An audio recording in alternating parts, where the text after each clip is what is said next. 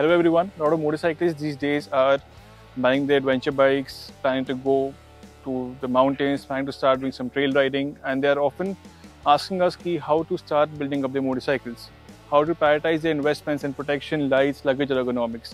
Well, we are there to help you out with the same. Today we'll be talking about our Africa Twin, which we have accessorized particularly for adventure touring.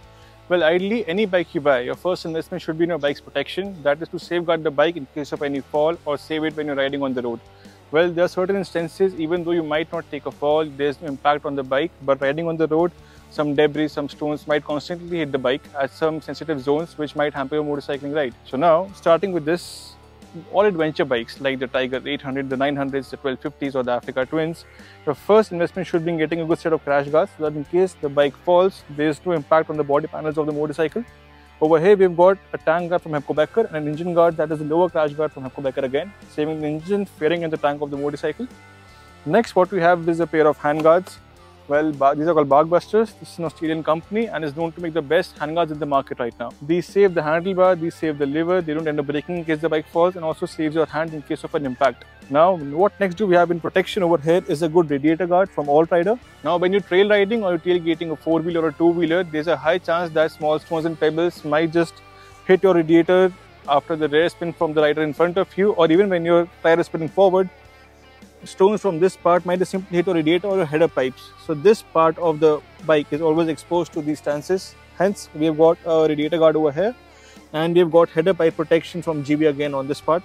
Next, what we have is a good tank pad. So basically, when you sit on the motorcycle, there's a very high chance that your belt, your jacket zippers or your keys might start rubbing against the tank of the bike, causing scratches. Apart from this, what we also have is a dash protector. Now in the Africa Twin, this is the dash protector. The dash is basically touchscreen, so when you wear gloves or you're using your hands, there's a high chance that you might affect or tamper the screen of the motorcycle. Hence, a dash protector is recommended. It works like a tempered glass to your phone. Also, when you start doing adventure riding, you need to save your underbelly of the motorcycle from big stones or rocks, or also when you go up in the hills, you're crossing a river bed, you don't know what's underneath, under the water. Hence, this part of the bike has to be saved. Well, in the Africa Twin, you get a some guard, an aluminium some guard by default. Hence, we didn't upgrade to one. But yes, when this wears out, we'll be needing one for sure. Well, some other protection bits that we've got on the motorcycle is a headlight guard. Just like the radiator guard and the header pipes, I mean, this is an exposed part of the motorcycle to debris and stones, and headlights are very, very expensive to replace. Hence, a headlight guard is recommended. Also, what we have is a fork seal protector. This is a USD fork that is an upside down fork, so the barrel goes over the slider. When the suspension is working, the barrel ends up capturing some dirt and some mud inside, which might tamper the fork seal, break it, and a fork oil starts leaking. Hence, a fork seal protector is recommended. Well, this mostly covers all the protection parts of the bike. Now, the next thing that comes is ergonomics. When we say ergonomics, it means riding comfort. This includes extended foot pegs from SW Motec. These are very handy when you're saddling on the motorcycle or you are riding for a long distance. These give your foot more comfort and also give you a good grip. Next, what we have is a set of traction pads from Tech. These serve two purposes. First, they give you a good grip on the tank when you're holding it from the knees when you're standing on the motorcycle. Second, they also save your tank from scratches in case you ride wearing a pair of knee guards. Also, some guys might need a set of rocks risers to make the handlebar a little closer towards you and make saddling comfortable. Well, it depends from bike to bike and from rider to rider. In this case, for me, I don't need a pair of handlebar risers. This handlebar suits perfectly well for me. So we've covered traction pads, we've covered extended foot pegs. Next, what we have here is a good mobile mount. This is ideally a must-have, be it touring or commuting, adventure riding, Sunday rides, whatever it is. Riding in the city, riding through traffic, you need navigation to know the nearest way possible to your destination and how to navigate through. A mobile mount is very, very helpful. What we have here is a Connect phone mount. This not only makes your phone mounting seamless, but also saves your phone's camera, especially iPhones, from all kind of vibrations that might dampen your phone's camera. After the phone mount, what we next have for ergonomics is a side stand extender. Now, whenever you're parking a motorcycle on any uneven surface, be it dirt or mud or rocks or pebbles, your side stand needs to have enough surface area to stand stably or to park itself well. Now, with the stock stands, the diameter is very, very small, in which case the bike might be parked a little unevenly and causing it to topple over. Hence, this is ideally recommended for most adventure bikes which are a little tall in height and they go to uneven places when riding. Well, another must-have for all motorcycles these days are a good set of auxiliary lights. With the BS6 compliances coming in, it is a mandate for all bikes to have the headlights on whenever the key is inside, whenever they're in ignition. Now, to ensure that the battery draw remains very limited, their headlight output or the throw has been minimalized.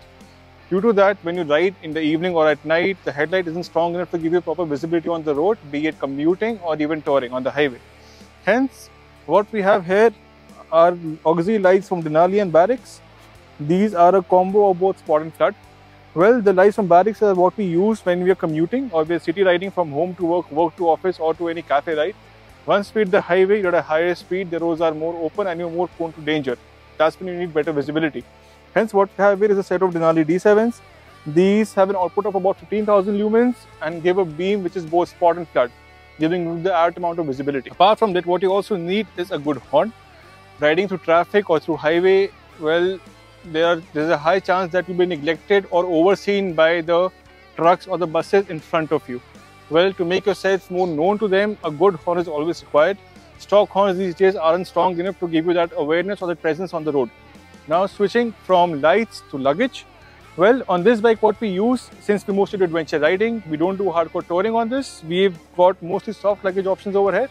We have a tail bag, which is a very handy one and assists us in carrying our daily essentials or our must-haves when we go on a Sunday ride or we go trail riding.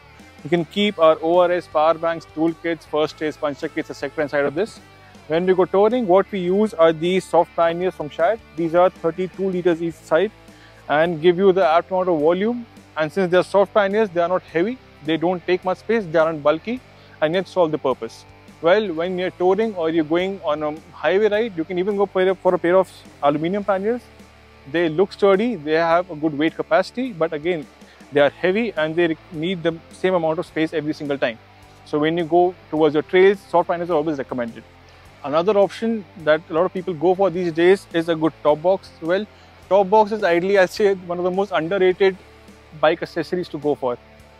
People think they're delivery boys or they're delivery motorcyclists after putting in a top box, but it's a very, very handy thing. No matter what you ride, you always need some minimum luggage solution with you, which is lockable and safe.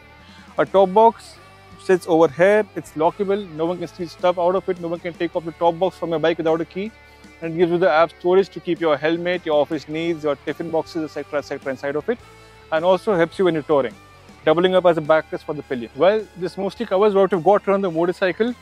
We also have some plans up next to get done on this bike. First would be an air filter. Well, when you do trail riding, you do adventure riding, a lot of dust gets captured, and changing the air filter every single time is kind of irritating and takes a lot of time and effort. So what we're planning now is to put an aftermarket air filter from DNA. These are cotton gauge filters, unlike the OEM paper gauge filters. These give you better air filtration, they have better air intake and also need less maintenance or less frequent changes. Second, what we'll be needing is a set of double take mirrors over here. When you go on the trails, the bike keeps falling very often, and the more the bike falls, there's a higher chance of these getting bent or broken, and adjusting them isn't a very easy task. With a set of double take mirrors, they become very easy to adjust, they are virtually indestructible and also give you a larger field of view. Well, now if you're wondering on how do we start accessorizing, putting all these things together in a bike is going to cost you a lot of money. Rather, what we recommend is that you start prioritizing your investments. Your first investment should be in protecting your bike in case of a fall and starting with a basic phone mount. This covers your most city riding or Sunday riding needs. Next, what you can add up over time is a top box or some basic luggage option like a small tail bag. These help you in carrying the stuff across with you tension free. And also add a set of auxiliary lights. If you tour in the night or even if you're commuting daily, you ride back home in the evening or you leave early in the morning for your ride, you still need some minimum basic lighting to enhance the road visibility. Once you start adventure riding more and more, make sure all protection parts of the bike are installed. Starting from a better sum guard, you can go for a chain protector, you can go for a radiator guard. Well, installing all these accessories on a motorcycle in one go is going to cost you a hefty amount of money. We always recommend it's better to put parts, invest money as per your needs. Adventure riding, touring or city commuting will always need a different set of accessories on a motorcycle. We're always there to help you out to recommend the same. Feel free to reach out to us. I hope this video helps. Cheers.